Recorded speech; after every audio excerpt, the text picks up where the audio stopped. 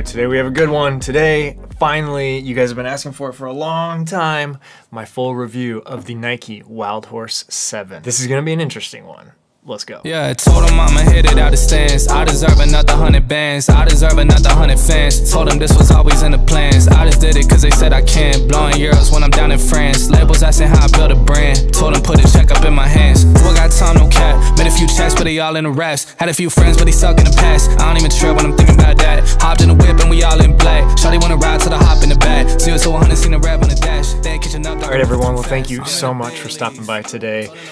This shoe is one that I have put a lot of miles in. I'm at about 150 right now, and that includes 100 and about 6 miles of the Cruel Jewel 100 down in Georgia. Some really tough mountains down there, 33,000 feet of elevation gain and descent. Long race. I have some very specific opinions about it and where this shoe will be best in your rotation if you decide to pick it up. And I did pay for the shoe with my own money. This video is not sponsored by anybody, so there you go. So we're gonna ask a couple questions and hopefully answer them during this review. First of all, what's the purpose of this shoe? What's it best for? And why would you think about getting it now? And as always, in all of my shoe reviews, we talk about 4 things. We talk about the fit, the ride, the performance, the appeal, and then I let you in on what's the deal. But first, let's talk about some specs of this shoe, just real quick, get them out of the way. In the heel, we have a 22.5 millimeter stack height, and in the forefoot, we have a 14.5 millimeter stack height, giving you a drop of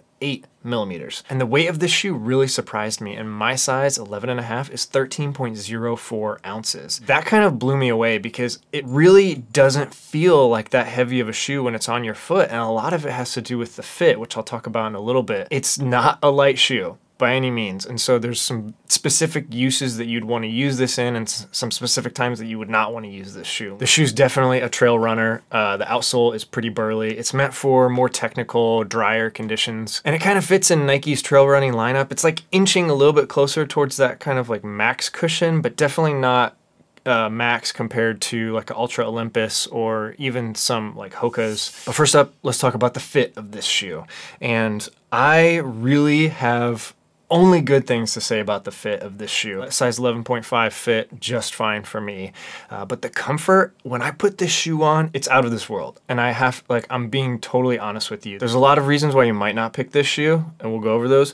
But the comfort is one where you're gonna put it on and you're gonna pause for a second and you're just gonna go, whoa. Like, this feels amazing. And that has to do with the upper. There's so much going on with the upper, and we're getting close to too much. We've got some rubber overlays across the front. We've got an engineered mesh mixed with just a ton of overlays, a ton of padding around the heel collar. The lacing system is fantastic. On the sides of the shoes, you basically have 2 layers of fabric, and they loop around the laces. You've got this last eyelet that's a red, almost like an extra lace, and that does connect down to the bottom on each side, and it just really pulls the shoe very secure around your foot. Like I said on my Trail Pegasus review, the tongue is amazing with this big kind of like pillow padding right here.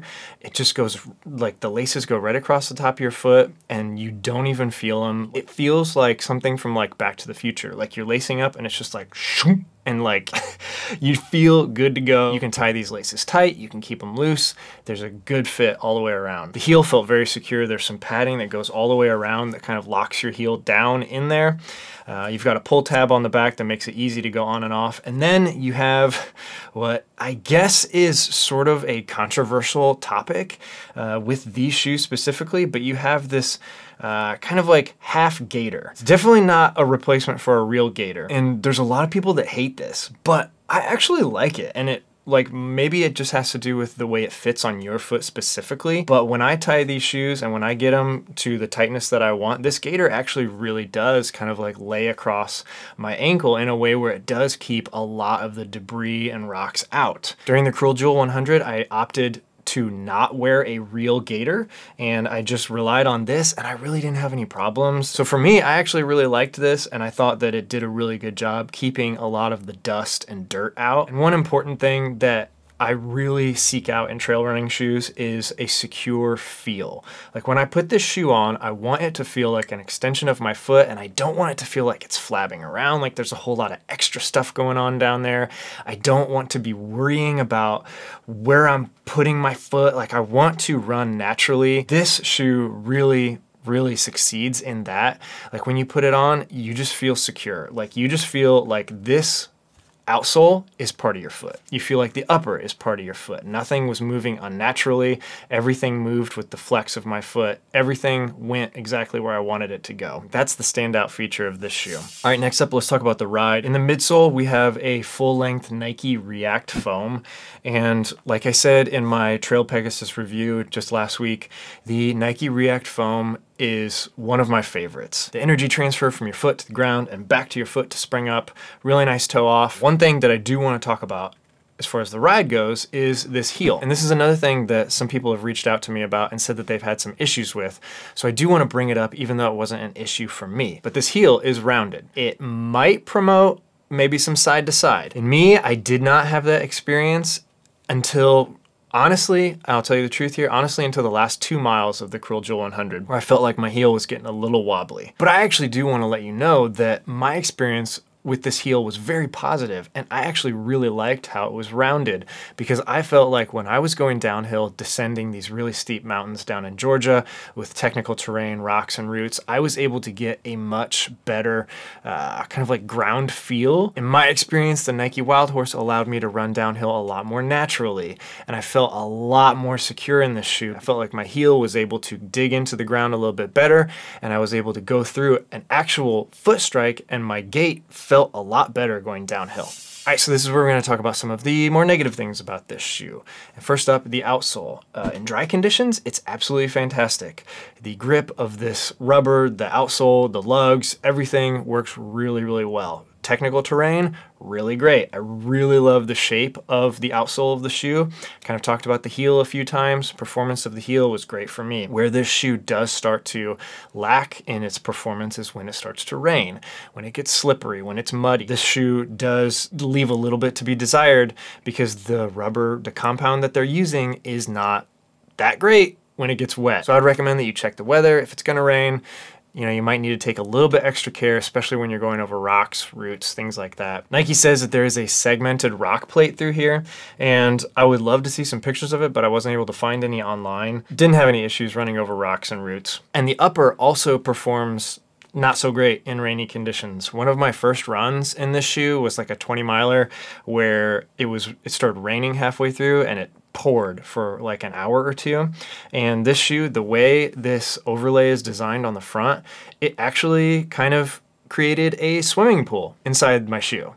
So, and that was not cool at all. Like, it was like I could feel that my forefoot was submerged in water. This rubber overlay goes halfway back on the shoe, on each side pretty much. And that leaves very little area around the midsole of the shoe for water to escape. It kind of has to come out the top or a little bit here on each side. So that was a really tough run because these shoes got super heavy and my feet got really soggy. So what's the best distance terrain for this type of shoe? This is meant for more technical terrain where you're gonna be going a little bit slower.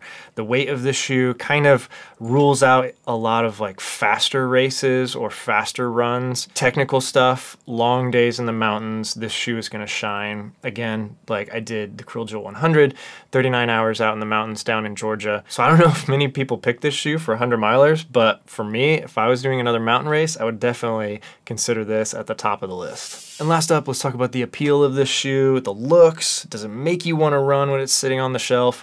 And for me, I'm kind of undecided on it. Like there is a lot about this shoe that I really love, but there's also a lot where I'm kind of just like, huh, I would have gone with a little bit more of like a neon yellow. This is like getting really close to mustard yellow. I think Nike has some really cool things going on with the design of where the midsole and the sidewalls meet. I think that's great.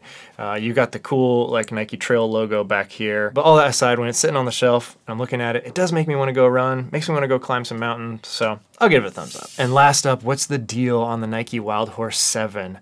Should you get it? and why would you get it right now? So for me, this shoe is definitely in the category of more technical mountain running, lots of steep up and downhill. So if you're someone that is training for a race like that, or you have a lot of that type of terrain around you, definitely consider this shoe. And the price, $130, I would say that this is definitely worth it, with one exception. If you are someone who only has the funds for one pair of trail running shoes at a time, which is a lot of us, I would look somewhere else. The Wildhorse 7 is not gonna check all of the boxes. But if you're someone that can afford to have multiple pair of trail running shoes and you want something for more drier conditions, technical terrain, mountain running, this is definitely a winner. I would like to see Nike fix the drainage issues, and I would like to see them just make their outsole a little bit better in wet conditions. If they could do that, this shoe would become eligible for a lot more runs and races. But until they do that, this is more of a specialty shoe. But maybe that's the point. Thank you guys so much for being patient on my full review of the Nike Wildhorse 7, letting me run a full 100-miler in it and putting some time in between that race and this review so that I could really give you my honest opinions and just really being able to take a look at the shoe for what it is and what it's meant for. But I hope this review helped. If it did, leave a comment down below and stick around because I've got a lot more coming. So that's it for this one. I'll see you again soon. Bye. Yeah, I told him I'ma hit it out of stance. I deserve another 100 bands. I deserve another 100 fans. Told them this was always in the plans. I just did it cause they said I can. Blowing euros when I'm down in France. Labels asking how I build a